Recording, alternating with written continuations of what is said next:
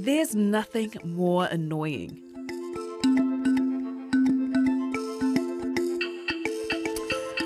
For many Pacific Islanders, poor phone and internet connectivity remains a daily frustration.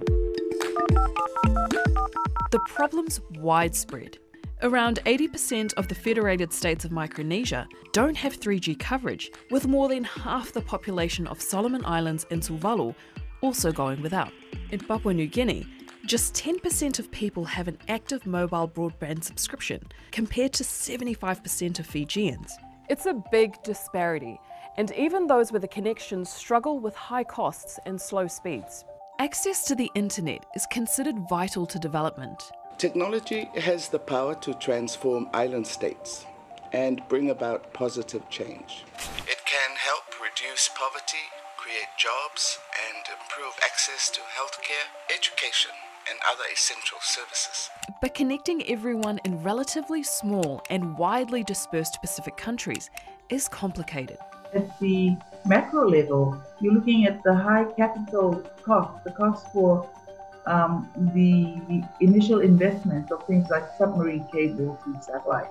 Over the past couple of decades, development partners have been funding and building undersea cables. These have thrust a number of Pacific Islands onto the information superhighway, offering faster speeds and higher bandwidths. But that's mainly to urban centres. With so many people living across islands, more infrastructure is needed to reach remote, low-density populations, and that's often left up to partners, governments, or telecom conglomerates.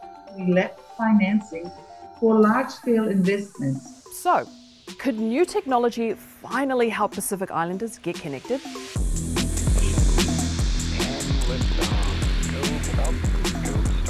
Enter satellite technology. It's really meant for sparsely populated regions. Unlike cables, satellites provide internet from orbit, beaming information from a provider to a customer, and vice versa. Satellite internet is proving an important backup for undersea cables, which are vulnerable to natural disasters.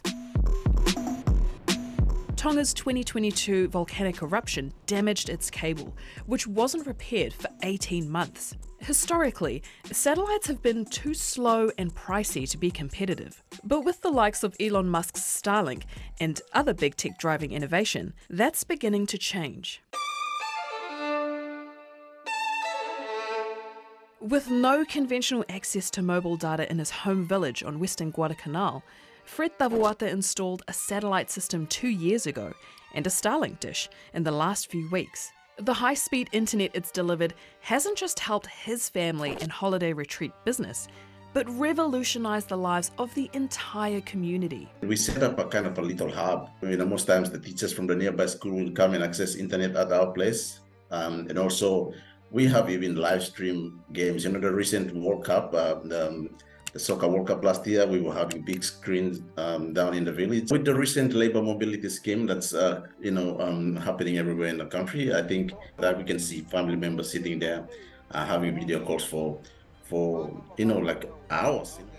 For his own family, it's allowed his daughter to obtain an accounting degree from home. You can do everything, study online using these facilities, and maybe you can even graduate in the village. That was the vision for us, to actually get our kids to stay in the village. But with so much to gain, there can be downsides for families with lesser financial means.